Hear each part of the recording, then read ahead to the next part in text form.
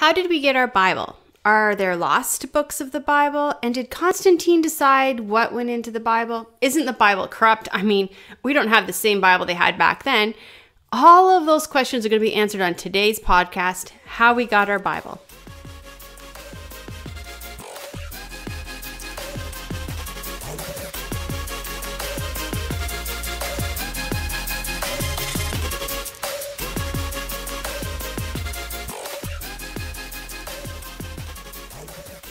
First, before we do anything, we have to have an understanding of what we mean when we say the Bible is inspired.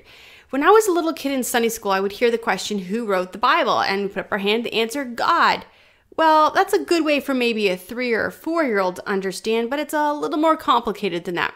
And we are setting these truths forth in words not taught by human wisdom, but taught by the Holy Spirit, combining and interpreting spiritual truth with spiritual language to those who possess the Holy Spirit. The Bible was written by many different people, over 40 different authors, a lot more than 40 if you start looking at the Psalms and how many different authors there are in the Psalms.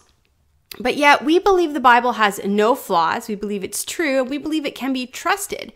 That's because we believe the Bible is inspired. That means the Holy Spirit controlled the process of what was written, but he also controls the process of the choosing of the books. Even though the Holy Spirit controlled the process of the writing of the books, we see very clear difference in style from one writer to the next. I heard it explained this way one time, and it really made sense for me. Imagine a great musician stands up to play. He holds in his hand a flute. He breathes through the flute and beautiful music is heard. He then puts the flute down and picks up a saxophone. Once again, beautiful music is heard. He then puts down the saxophone and picks up a clarinet. And once again, beautiful music is heard. Each of these instruments sound very different one from another, and yet they're all played by the same musician. Each of the writers of the Bible were instruments used by the Holy Spirit to write the Bible. They each sound very different one from another, but they were all used by the Holy Spirit. Over the years, I've heard many things about the Bible, and most Christians are not able to answer these questions or these accusations. Some say we have a corrupted version of the Bible. Some say Constantine actually picked which books went in the Bible. Some say we have lost books of the Bible. The reason most Christians can't answer these questions is that we don't know anything about church history. The word we use to describe the Bible is the canon. This is the Greek word that simply means a measurement or a standard. It's also a list of books the church considered to be authentic books of the Bible. Before we jump into the New Testament, let's just briefly look at the Old Testament. The Jewish people gave us the Old Testament, and they were extremely careful on how they copied the scriptures. In fact, if one mistake was found in a copy, the entire thing was destroyed. The measurements on the page even had to be exact, and each letter had to be copied by looking at it and then writing it down. In the time period right before Jesus came, the Old Testament was translated into Greek because that's what most people were reading and speaking. This is called the Septuagint. Did you know the Old Testament was actually the first book ever to be translated into another language? 70 different Jewish scholars from each of the 12 tribes of Israel translated the Hebrew scriptures into Greek so it could be read by everyone. Jesus, when he was alive, he read the scriptures. This would be the Old Testament. And the early church only had the Old Testament. In fact, Paul said to Timothy that he had studied the scriptures since he was a child. That would mean he studied the Old Testament. The New Testament was finished being written by the year in 90 AD. That means it was all written in a time period when people who knew Jesus were still alive. But we have 27 books. They had much more than 27 books by the end of this time period, and after this time period, even more books were written. No one actually sat down and decided, hey, let's write a New Testament. No one was actually trying to write a Bible. They didn't realize what the Holy Spirit was doing through them. God was forming the New Testament through the power of the Holy Spirit. The Holy Spirit was telling the men what to write, and the Holy Spirit was collecting the books. We talked about this in our episode, The New Testament is Written. So if you haven't listened to that, please go back and listen to it. By the start of the 2nd century, less than 100 years after Jesus' death, there was 2 series that were being passed around and shared, the Gospels and the Letters of Paul. These 2 books had the 4 Gospels we have today and all of the letters written by Paul. In our episode, Just a Pinch, we talked about Justin Martyr. Remember, he was the philosopher who became a Christian and debated with false doctrine and pagans, and he was killed by beheading when he refused to offer incense before a debate. Justin wrote a book called The Harmony of the Gospels. In this book, he put the 4 Gospels in the order of how they happened. Already, the church had accepted the 4 Gospels as truth. Around this time, the book of Acts was added to some of the copies of the Gospels and the letters. It was added to the end of the Gospels or the beginning of the Pauline books. When someone wanted a copy of one of these books, they'd have to pay a scribe to travel to the place where a church had a copy of the book. The scribe would then stay at this church and copy the whole thing, then return to you with a copy of the book. This, of course, took money, and the church would have to raise money to get copies. Because of this, only the books the church felt were most important were copied. A few more wealthy people had their own personal copies of books. If someone had a collection of books, besides the Old Testament, the 2 books that they would have started with were the collection of Gospels and the letters of Paul, and one of those books probably had a copy of Acts. Other books were also copied, but these 2 were seen as the most important. Then a man named Marcion came on the scene in the year 140. He hated the Jewish people, and he wanted the church completely separated from the Jews. He produced 1 book that he claimed was the complete canon. It left out the Old Testament completely and took out any reference to the Jewish people from the letters of Paul, and it only had 1 gospel. Irenaeus also put together a New Testament into 1 book. Irenaeus put the 13 letters of Paul, the Gospels, Acts, and 1 Peter. He also recommended the reading of the Shepherd of Hermas, but didn't add it. We talked about Origen in our episode Theologians, Heresy, and Legends. Origen was the very important part of church history. He produced a canon as well in defiance of Marcion. In Origen's canon, all 27 books we have today are in there. Although he makes a comment that he is unsure of 2 Peter, the 3 books of John, Jude, or the Apocalypse of John, which we call the book of Revelation, actually should be part of the canon. Origen also had added other books that we don't have in our New Testament. The church did come up with some rules at this point, but for the most part, they were really just confirming what the church had already started to do under the guidance of the Holy Spirit. The church came up with 6 rules. First of all, the Old Testament was complete and inspired. The New Testament does not cancel out the Old Testament. The gospel is 4 parts. There's 13 letters of Paul, and letters from other apostles were also inspired, and also the letter of Acts was inspired. Then came a time in church history when all Christian books were to be burned. Diocletian ordered the burning of all the Bibles in the year 303 to 306.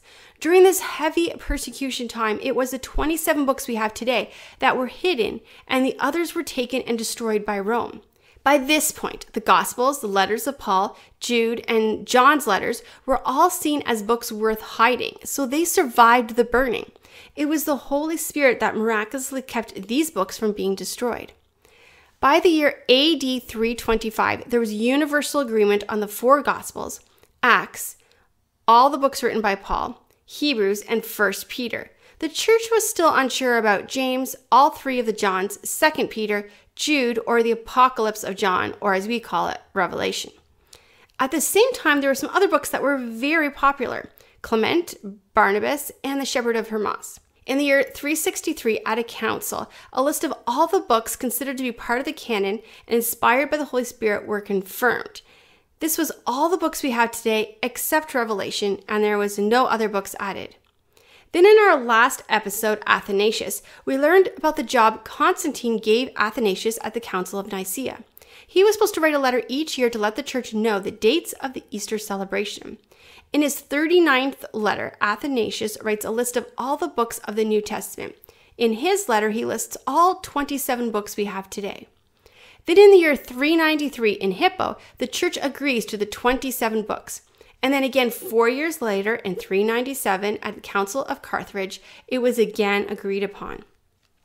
The rules the church made to make sure no more books were added were this. The apostles wrote or recognized the book. It had orthodox teaching. The church recognized it. Then in the year 400, something happened that changed everything. First, we need to look at the life of a man named Jerome. Jerome was born in a Christian family. He was very smart and was educated in classical Greek philosophy. He loved learning. After school, he traveled all around in what is today Europe. He loved Gaul, today we call it France, and he loved Palestine, and today we call it Israel. In Palestine, he spent time in the Jewish communities and spent time with Jewish rabbis. Now, today we're told a lie that Palestine is not a Jewish community. The truth is, Rome changed the name of Israel to Palestine as a way of trying to erase history. The truth is, Rome changed the name of Israel to Palestine as a way of trying to erase Israel. The fact that we have Israel again is a miracle, but that's for another episode. One night, Jerome had a dream, and in his dream, Jesus was beating him up because he was spending so much time studying classical literature and not the Bible. When he woke up, he said he would never read pagan literature again. Then he began to live as a hermit. He followed the teachings that said if you give up all the things that give you comfort, you'll be closer to God. He starved himself. He refused to sleep on beds. He started to have dreams about girls, and that made him think he needed to starve himself even more. Jerome joined a few different groups of monks. However, he was thrown out of all of the groups because he was so difficult to get along with. Then he found some hermits living together, so he joined that little group, and then the hermits went back to living in the city just to get away from him. Then, when he was 50, he finally returned to Rome, and he was given the job of translating the Bible into Latin, because at this point, most of the common people were speaking Latin. When he was working on the translation, he started a Bible study at the home of a wealthy woman named Paulina. Many young girls came to this study, and he convinced them all that marriage and sexual relations were evil, and that they would be better to just be brides of Jesus. Most of the girls became nuns, and the profession of nuns at this point became so popular that the wealthy woman Paulina, who was holding the Bible study, actually built homes for these nuns. The men were very angry about this, as all the young women were just swearing off men for life. At the same time, he was translating the Bible into Latin, but he refused to use the Septuagint. He wanted to use the original Hebrew. He was able to do that because he learned Hebrew when he was living with the Jewish people in Palestine, because Palestine was made up of Jewish people. Later in the year 650, verses were added to the Latin Bible, and then in the year 735, the first English Bible was translated. We're going to talk more about that when we get to that time period. But it was Jerome's Bible, the Latin Vulgate, that started the translations into what we have today. Okay, so to sum up how we got our Bible, you can see the New Testament was written in the first 70 years after the resurrection of Jesus Christ. And then organically, or I would say through the power of the Holy Spirit, the books were preserved, copied, and spread.